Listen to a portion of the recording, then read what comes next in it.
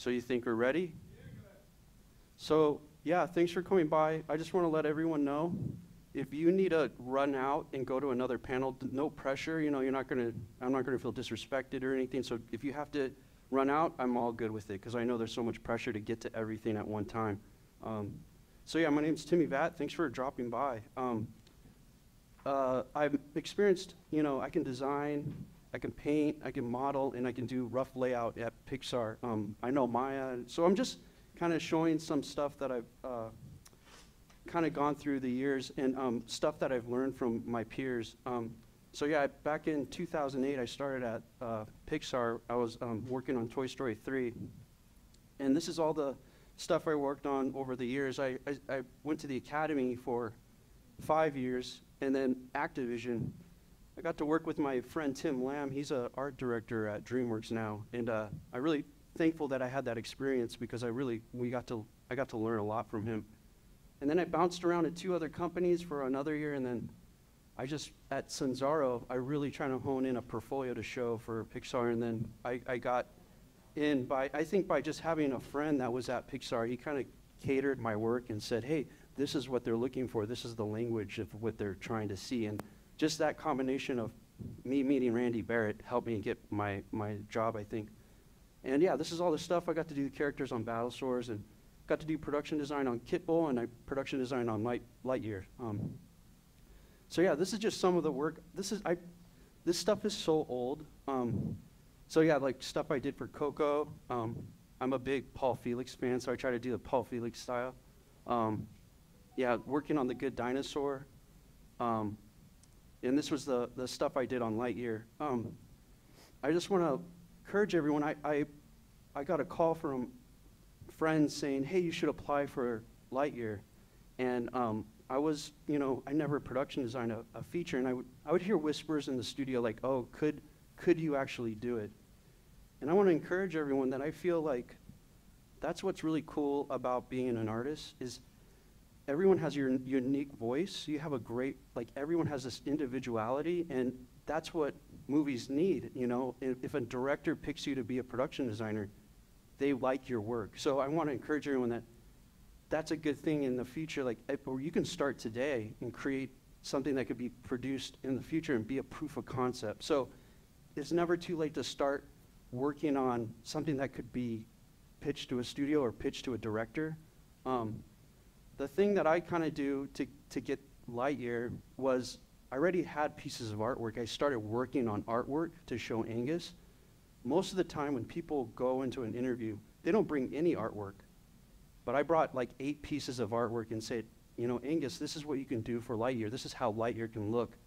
And so I have a lot of proactive type of initiative. You know, no one asks me, I just go above and beyond. And you know, that's an encouragement to all you. If you ever want to apply for anything or a movie, if you get your style to what you need it to be for that feature, just go ahead and start making art for it, and then show your proof of concept of how it could look in the film.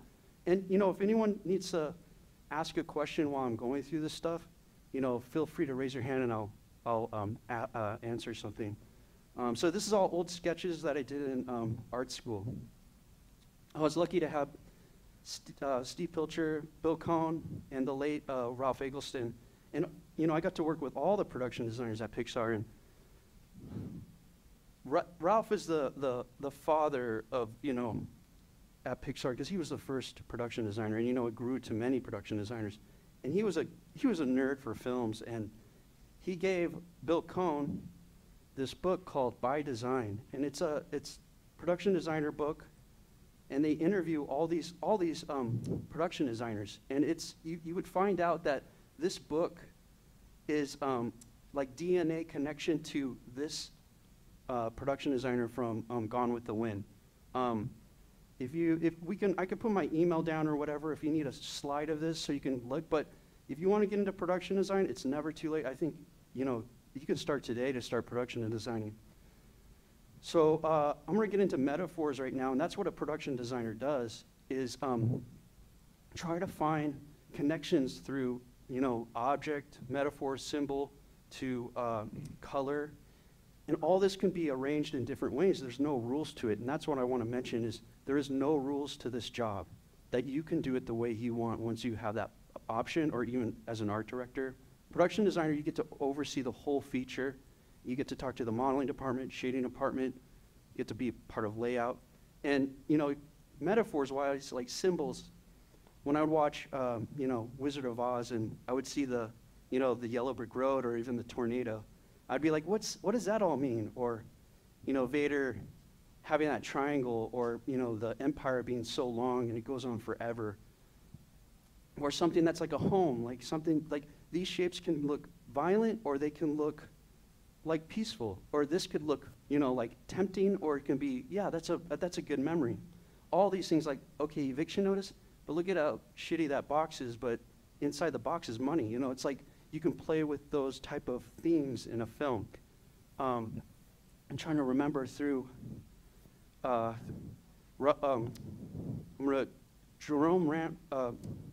McQuarrie, that did most of the designs with Joe Johnston for Star Wars. He got an assignment from George Lucas. Hey, George Lucas told him, I need spooky skeletons as soldiers, and that was the theme to the stormtrooper. And I'm like, what a perfect theme of the Grim Reaper summoning the skeletons, right? Like you don't feel, but you feel it, right? You feel that kind of connection when you see the film. I couldn't help watching old movies that I love, like Poltergeist and all the 80s movies. Like, I remember seeing this movie where, you know, the psychic saying, you know, you're gonna have to go in to get Carol Ann. And the husband comes out and ties a rope around her, and they hug each other. And before she goes through this doorway to another dimension, she tells her husband, don't let go. You know, it's like a symbolism of marriage and having like the hard times going through that. She goes through this dimension and she comes out, and I couldn't help seeing, like, it's like a birth, right? Like you literally see this physical, it looks bloody, but it's like, that's what happens when you have a child. You know, this is exactly like a you're feeling, it's all natural to us. I felt that once that moment right there, I felt that when my kids were born, right? And then I couldn't help looking at other movies, like, oh, Terminator, when he comes into the ground, you know, it would be funny if he was just standing, or, you know, with Sandra Bullock, Gravity, thank you. You know, these images kind of convey something. And I'm going to go through a few slides of movies. So Apocalypse Now with Francis Ford Coppola. I couldn't help notice these soldiers, their humanity is gone, and they breathe fire. And I couldn't help notice these, you know, these are lizard-like creatures. They don't have any soul to them anymore. And I couldn't, like, I felt like they were dragons. They're kimono dragons going through the landscape, killing everything. And you have these planes going through like Lord of the Rings or Game of Thrones, and you know, you see the helicopters going over the landscape. It's like pests, pestilence and stuff coming like from biblical times. Like I felt that when I saw these, like the napalm and all that. So napalm in the morning, right? Elliot, you know, it's cool, you know, follow me. You have that red jacket, right? But I couldn't help notice at the end when E.T. says goodbye to Elliot. Imagine him without a red jacket, how that light coming from E.T. makes Elliot look like he has a heart equal to E.T., right? Like these are all just really broad strokes, and that's what I want you all to think about. I can do a rendered image, I can do a rendered painting, but I want you to kind of think broad and holistically, and that's what a production designer does, is they think zoom out. They zoom out, but they can also zoom in. There's this, it's not a really good movie, it's called Perfume, but a production design is really good in this movie. He's a serial killer, but he has this ability to smell, and every time you see him smell something, the colors are rich. And I thought that was simple themes in the story that kind of convey his ability to smell things. But if you see the movie, it has a great, like, medieval time production design to it. It looks dirty, it looks grimy. Symbolism-wise, you know, Contact, the movie with Jodie Foster, she has this bond when she's a kid, you know, trying to reach to other radio systems, and she has this bond with her father. She turns into a scientist. Her father passes away in the movie. She has this goal to almost subconsciously try to reach her father's soul. Like, it's not said in that. She gets this frequency saying, like from an alien civil, they don't know what it's from, but it's saying to build something. She's a scientist, but there's something spiritual that she wants to connect with her father. This symbol is the atomic swirl. It's a symbol of atheism. And I couldn't help notice that that's a symbol of atheism, and look at the design for the machine. The thematic discussion is driving the look of the design, and I think that's really cool, like finding these things and mixing them up. In color, I talked to Bill Cohn, master colorist. He said red could look like the most happiest moment. Green could look like the most happiest moment. It could be scary. It depends on how you structure your film and the moment that you add those elements.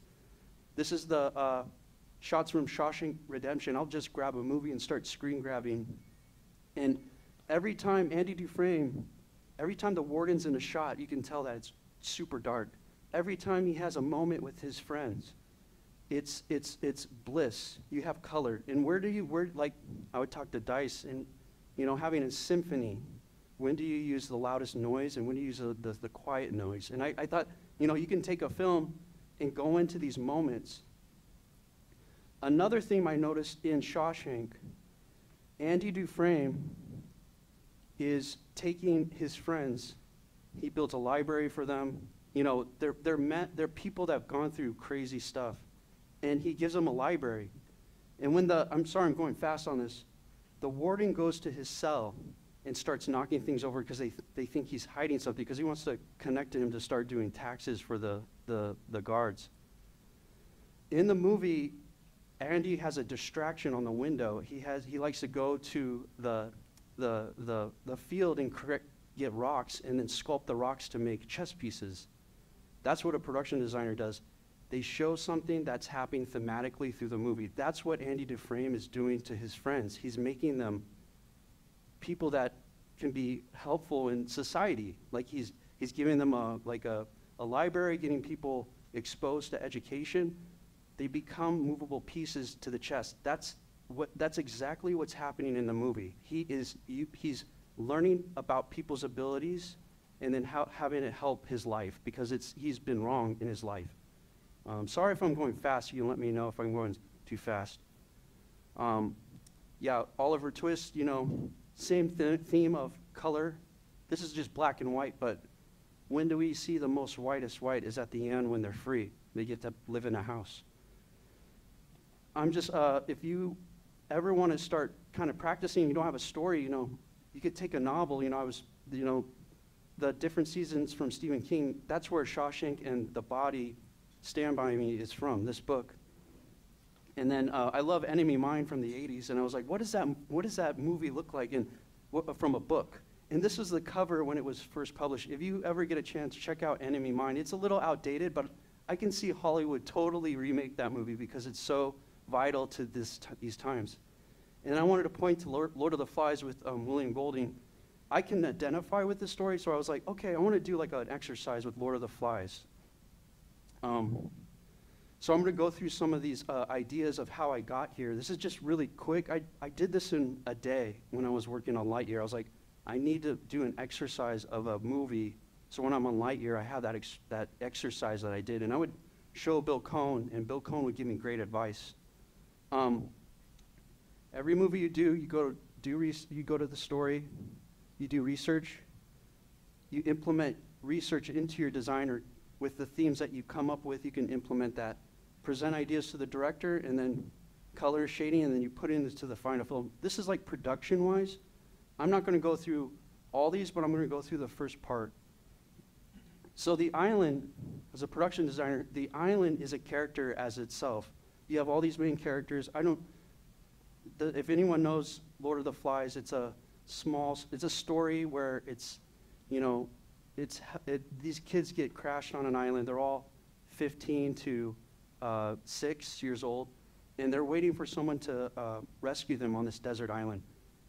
William Golding's main story was that we create the havoc on our planet. Like, this is a small, little microscopic look at what we do on our planet. And I thought that was a cool, simple story, but it has so many layers to it. As a kid, I was always, like, my mom, dad went in the back shed, and I was the kid always building weapons, and they told me to stop doing it. So luckily I found art, to get all that out of my system. And so I would read the book, I would listen to the audio. What's cool about William Golding audio, he actually reads the book. So when I hear him actually say the book, I can actually hear him see his emotional connection to the story, and I thought that was really cool. I grabbed both movies. There's some beautiful shots in the 60s version, and I went to the 80s. So I have all these resources. Of course I would grab every jungle movie I could get my hand on, and I would watch all the movies I can. Of course, you got to go on vacation, right? And go to Hawaii, go to Zanzibar, and do some research, right? That's what when I find out that a movie's not going to Italy or something, I'm like, I don't even want to be on it, not for me, not for me. Got to have the research, because when you go out there and you actually smell the feeling of it, you get to take pictures, those pictures can support your paintings later. I learned that from Bill Cohn. When you go out to a location, you can always use those pictures to help you do your paintings. Yeah? Sorry, how long did you take for each print that you did for the Lord of the Rings? No, Lord of the Oh. Lord of the Flies. I just am confused. Oh yeah, no worries. No, they sound similar.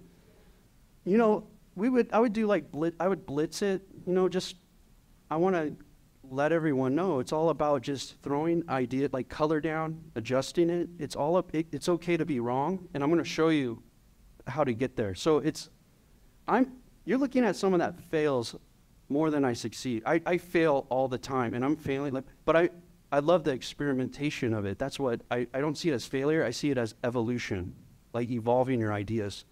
Of course, I would do studies from Apocalypse Now, just doing movie studies. You learned a lot. I learned a ton on it. So that's where we're going to get to. So I just sat and started doing quick sketches, just rough ideas. I would read through the book, and then I would just try to what does Jack look like when he's looking at the ground, or when they're trying to hunt? This was a main shot that I wanted to do. Was in the book, William Golding says they hunted at early dawn in the morning.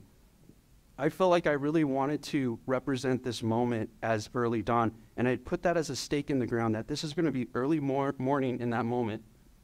And the pig running. So this is stuff I can read, like Ralphie's hiding, and then Jack and his friends are trying to find. This is when Jack has just killed the pig and smears the blood over his face. Jack just made the kill of the pig. Just trying to make moments just really rough. Yeah, just really rough. I notice what they are. So this is Jack jumping on a log, and then the pig's running away. It's really gesturals, but I'm just trying to get ideas, simple shapes. And then I do some marker studies, looking at reference, doing marker studies. And then doing some more marker studies. And it's okay to be wrong. It's okay to just try these ideas out. I had an idea that Ralphie is the center of it all, and I was like, what about this heart idea, this heart-pumping idea? So these are just rough. Let's see, more rough sketches. I had this idea that the heartbeat was like a rhythm, and I would actually find rhythm like that in the island. So let me go through these really quick. And then yeah, the pig's head, what does that look like? And then if using my connection of what I lived through, I would be totally yeah, Jack, let's start building stuff, so I could totally relate to that. Let me see. Oh, did it stop? Oh, sorry. So I hung out with Bill Cohn, and he said this is a really cool trick. I know there's not all adjectives. He said, take a page and just write adjectives. And I said, okay, this side is the side when it's pristine, it's paradise when they get to the island.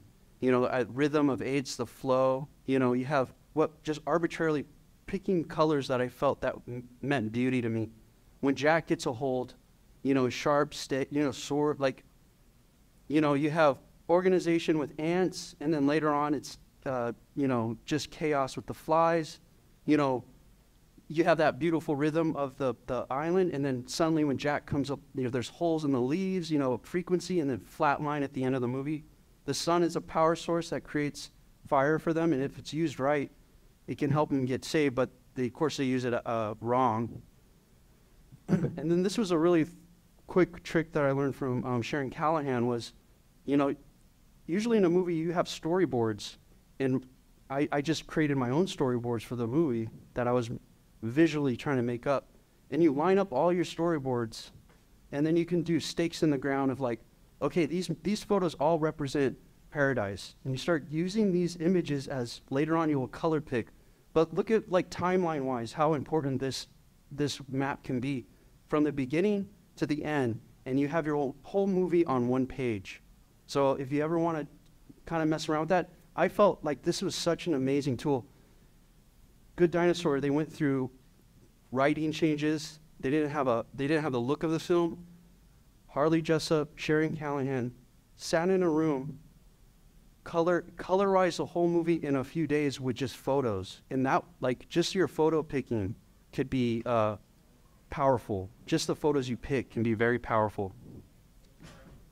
Yeah. Yeah. So this is all references. It could be movies. It can be anything that inspires you, paintings or something that can, but you can later on use those as eye-dropping, like your palettes. This is like, you're trying to give a range of where this stuff takes place in the timeline of the film. And then it could all be moved. It could all be changed. And then that rhythm I was talking about, and then I started finding references that kind of represent what I was thinking. You find those kind of connections that happen. And then, the rhythm of leaves. I was just messing around with all these ideas of like, oh, this is just rough. This is all big stroke, broad strokes. And then I started, I just blew these up big, Jack hiding behind the leaves, part of the, or maybe he becomes animal, he become animal vision, maybe the colors are more hyper real or hyper like exotic, I don't know. So these are just really rough sketches. These are broad strokes. And then, yeah, like I would go in and try to do more finished paintings later on. So this is not, this is just me taking a crack at it a few days ago. So yeah. So then this is the character of the island. I want to go through just the local color. So say Ralphie, all them, they're going to change throughout the movie. This is just the change of the island. So say like you have the pristine island. Maybe the island has different types of colors, and then it's chaos at the end because it's fire. And then so let's take the local color of the plants. And I was like, okay, plants are pristine, beautiful. And then maybe, the sun, maybe they cut down the trees. The sun starts to expose on the plants' vegetation more, and they get yellower. And then you go further out, and maybe a portion of the island has more redder plants. Because I've been to Kauai, they have lush areas, and then they have areas of dry because of the wind pushes. And I would not have gotten that without even going. That's why it's good to do research, is that you start to understand exactly what you're designing. And then I started getting to like, if meat is a subject in this story, what if this is representing meat, like the colors of meat. And then later on when it gets exposed to the air, it starts to go brown. And at the end, when the soldier comes and sees the kids all savage, that's my ending. It's going to be brown and all the colors are gone. Two different contrasts. And then I would do dip. This is just really rough. How are the different states of those plants? What do they do throughout the film? And then, you have the height. You got to have the height of your characters. And know when you're filming your shots, you're going to be close to those kids. All these plants, these heights of these plants are going to be really important. These are going to be important, but you want to make sure the detail low from here is enough detail because you're going to be close to those objects. So that's something you kind of know when you start doing these sets. And then this is really rough, but say their first portion, they don't even look like kids. They're just, don't even think of a finished painting. This is just more ideas. This is broad strokes. Later on, you can give this to your shader artists. You can give it to your, but say like they first get to the island, green, lush plants. They start painting themselves. What would that look like? What would it look like if the vegetation is a different color? And what would it look like when, the purple's at the end of the film? And then what happens when you have fire? When you have fire, that red will become even redder because that's, in plays and stage plays, they actually do that is they enhance the color by having a local color onto a surface. And then, yeah, you have that progression, and that's kind of like, just for me studying film, I kind of got to that. How are we on time? 30 more minutes? Okay, cool. So yeah, that's, I walked you through my process. You can do that pretty quick, right? You gather movies and all that. I felt like when you see Ralphie and Peggy, wouldn't it be interesting you film away from the island and it makes it look like they're in a desert? What if you pull if you pull the camera down and you get the shimmer of the heat? It'll look like they're on a desert instead of an island. So I thought those were cool kind of things you could mess around with. Another thing you could do, like how to bring in symbols with historical, the octopus, a motif of evil, and the historical propaganda maps. They would use this in World War II. Walt Disney did a thing where the eagle fights the axis of power in World War II. And, the symbol of inhumanity. And so if World War II is a symbol of Lord of the Flies, I was like, wouldn't it be interesting when Jack is on one of these huge trees and Ralphie and Peggy come up, and this tree, I don't think it's there yet, but this is just a stake in the ground, and I wouldn't be scared to show this to a director, is what if Jack's main tree kind of resembles an octopus upside down? Like, you could see the tentacles. Like, you're kind of bringing two things that are not existed, and you put those together and you get a certain taste of design. And I learned that really close with Tim Lamb. Like, he's an amazing artist. Tim Lamb, we're drawing Medusa, and he drew this Medusa with like the snakes going over the face and the eyes. And I said, what? How did he think of that? He's like, I thought of a witch, not Medusa. I made a witch, not Medusa. And I thought those two ideas are similar, but one is posed differently. And I felt like that kind of really influenced that design. Oh yeah. Like kind of like getting more into like researching like common motifs and like symbols and stuff like that. Like kind of just like broadly like search up like, all right, what generally represents evil? What generally represents greed or something like that? That's kind of It's like a rabbit hole. Like, okay, Lord of the Flies, symbol of World War II. What was the symbols of World War II? The axis of power. What was the symbol of axis of power? Octopus. What was, like, you kind of keep going through the historical, like, what are some connections of that? And that kind of, it just, for some reason, starts to connect things. I don't know how it happens, like the color of meat to the color of those plants that are a little bit more deader. I don't know. It's like stuff just starts to happen like that. It's very strange. Let me see. Oh yeah, just more of that stuff. And then I do a little paint, try to clean them up, and then, get inspired by illustrators that really inspire you, like Al Parker, and they're like, oh yeah, that would be cool. Do you like them? They just crash and they're swimming to the island. And then linear motif, how's your lines? How's the rhythm? They use this in storyboards of like, what is your position, like how are you framing? Like if you want to learn about this, watch David Fincher. He's an amazing linear motif artist, just to study his frames. And then where's the fire happening? Like moments of the fire, and then that would be the final for that. So I can keep adding to that. It's just rough. So on to Lightyear, I used all that as just like exercise. I see a hand back here. Oh, say again? David Fincher, yeah. Fincher, I think, Fincher. So, just to make sure I understand, so all the Lord of the Flies exploration was just an exercise. It's not for any actual production. No. This was me trying to just experiment and learn. And when I was on Lightyear, I've never been like a feature production designer. I was like, I need something to figure out right now that's not Lightyear, because I have so many problems on Lightyear. I gotta figure this. And that gave me confidence. Once I had that exercise, I came into Lightyear and I was like, I'm ready. I know how to do this, because I got Bill Cohn. Like, if you're mentoring with a mentor, they give you these keys and they give you this confidence. Find a good mentor. Find a good mentor, because they're gonna open doors for you and give you confidence. I see a hand. How long did that entire Lord of the Flies exercise take you? So the painting I did for that, I did it within a day, but years ago, I was just sketching Lord of the Flies for fun. So I already had my shots sketched, and I just grabbed them and just started doing those references. So I don't want to scare everyone and say, I did this. No, no, no, no. This is more of me getting off of production and me getting to mess around with stuff and me experimenting and learning about production design and learning. So I'm a student. I'm a student, and I want to keep learning. And these are just little exercises, and I keep like doing little reps, you know, just little things here and there.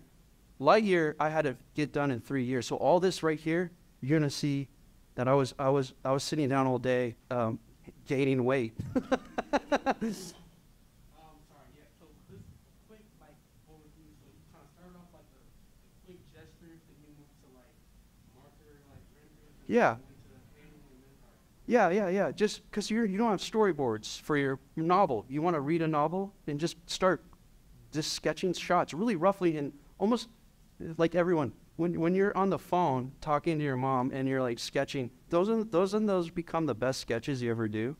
That's how you draw those shots. They're not meant to be perfect. They're just beat boards. You're just feeling the shot, and that's all feeling. They're not drafting. They're just moments.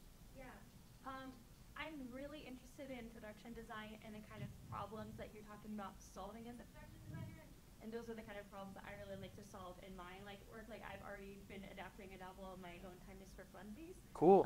But I'm curious, I've heard that in production design, that's kind of sometimes a title that you receive when you really influence the look and feel of a movie. It's like, yeah, of course they're the production designer, but as an entry-level position, what kind of things are you looking for?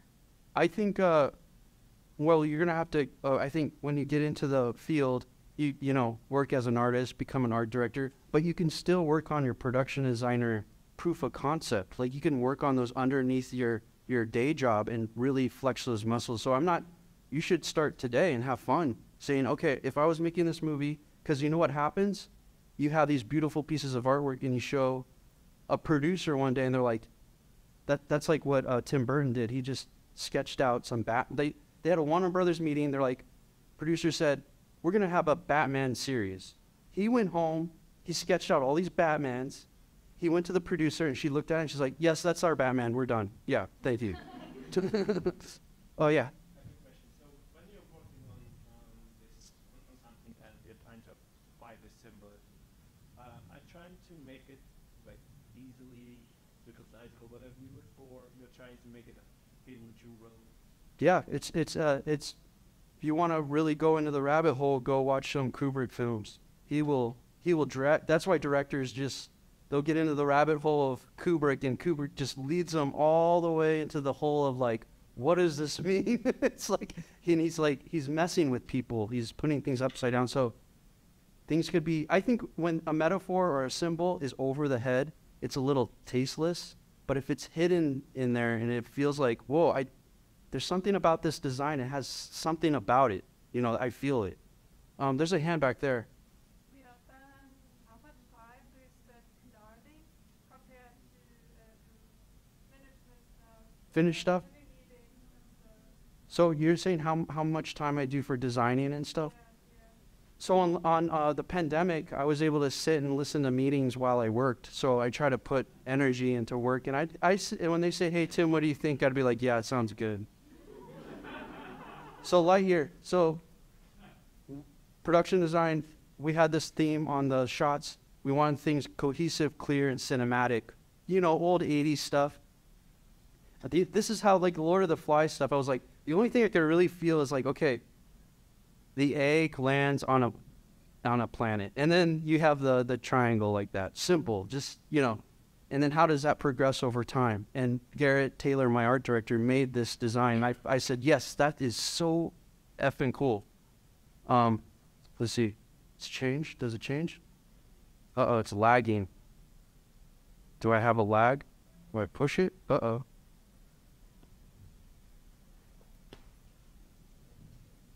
Houston, we have a problem. Let's see. Left? Below? Down?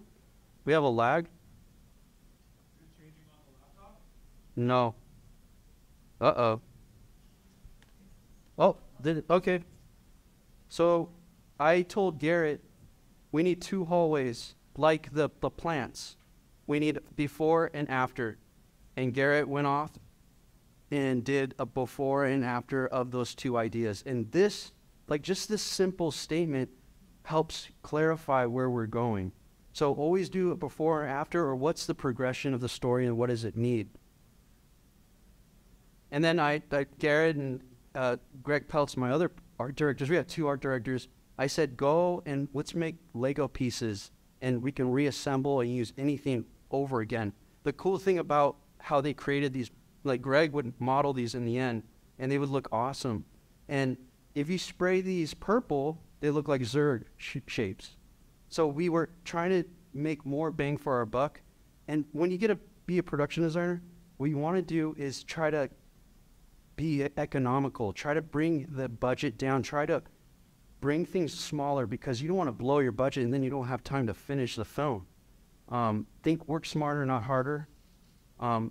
So I would do paintings, moment paintings, just, I didn't know if it was going to be in the movie. And then you find out Pixar can't do rain. They're scared of rain because it's just too expensive. You're like, that's a bummer. And then, the moment where he sees the place being built, we looked at launch sites. I got to go to NASA. We all got to go to NASA. I got to hang out with astronauts, them talking about what is it like to actually wear this stuff and go into space. Doing your research where we go through. I also said, Lightyear should work in black and white. So if you take all the color out, hopefully the movie works in black and white. That was our goal. Pixar comes from a history of programmers, okay? I think Disney has this amazing style. Disney has this great grasp of years of design.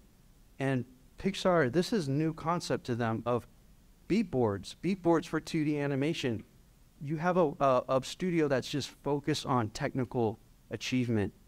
And we're slow. I feel like Pixar, they're learning. We are getting into, like, Red came out, all these amazing, like, stylized. I think we're at a place where we're breaking through so much stylistic choices that I think the future is going to be cool. And then I made, illustrative notes. And, in production, all these artists will come onto the film, lighters, shaders, and they'll say, what does it look like, Tim? And you're like, these are my shots. This is what it looks like. And they start to go, okay, I get to see what this movie is going to look like and what are we going for. So I'm just encouraging, if you get on a movie early, just crank out ideas and throw darts against the wall, and it's okay to not be right.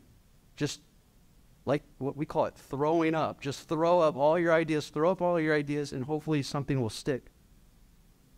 And then, this was the final pass of all of our paintings we did. Garrett, me, we all, it takes a team. It takes a whole team to kind of create all this artwork. And then, you get to the director knocking on the door. Hey, Tim, what's a pass of the keys of the film? And I learned this from Steve Pilcher, just take boards and start colorizing the boards with simple colors. So I just did some quick, I just try to put it in a transition of what the movie could be, but it didn't stick like that. On an iPad, I just did this simple, this means like jargon, but this I showed Bill Cohen and I showed Ian McGibbons, the lighting DP. He's like, this is what I'm thinking for the film. And I was like, yeah, that's what I'm thinking too. And that simple line bar helped, like in Lord of the Flies, beginning to the end. And these are all the boards. I could colorize these, but there's so many. But I start putting references and moments that could possibly inspire those moments. The same thing as in Lord of the Flies. And then also, too, this was tricky. What does Buzz wear at what time and what type of temperature that is in the shot?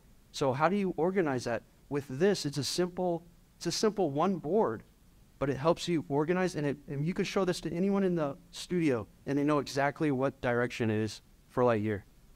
I did really quick passes of the keys. This is just blobs of color. You don't have a shot. You just take the storyboard, and just do a wash of color. Like literally, like some of this is just like, this is the storyboard, and I just put orange on it. I was like, this shot is orange, boom. This shot is blue. Just, you'll get into I call them professional practices to speed up your time. And then, your producer and director is knocking on the door and say, hey, Tim, do you have any ideas for this? And then you say, this is not finished. This is more as a tool to discuss on what direction we could go. And then this was during the movie. I would do the keys, and then I would just check the bar and checked the shots of how they were transitioning in the movie. We're almost done. And then I did this for the book. They were knocking on the door, publishing. Hey, we need something for the book. I was like, okay, here, this is my final thing. And then I did this for the final movie, and this is at the studio. And I just want to let you know, I fail a lot of times, but I'm persistent, and so I want to let everyone know it's okay to just experiment, be a scientist, pull things apart, learn about it, and put them back together. And that's pretty much it.